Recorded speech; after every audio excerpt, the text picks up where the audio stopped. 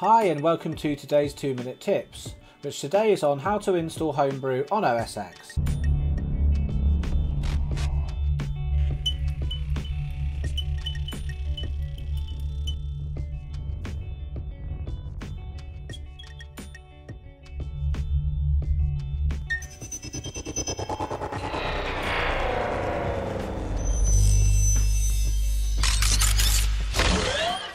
Right, so first quickly, what is Homebrew?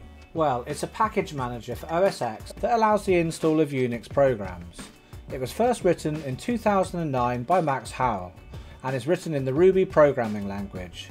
Homebrew builds the software from source using formulae, downloading source files, then configuring and compiling the software. And so why is it called Homebrew? Well, because the author never knew how popular it would become and wanted to give it a beer theme. So, sounds good to me. Right, so let's open Safari and go to brew.sh. And once here, we need to copy this line, then we can close Safari and open up Terminal. And just paste the line in here. And just press enter to continue. And pop in your password. And you can see here that Homebrew is installing Xcode command line tools, which is now done automatically. So we just have to pop in our password and the install will then continue. So we just have to wait a few minutes, this bit of the video is speeded up a bit, and then the install is complete. And if we want to just double check it's installed, we can type which brew, and we can see it's installed in the USR local bin. Right, so when installed, what can we do with this?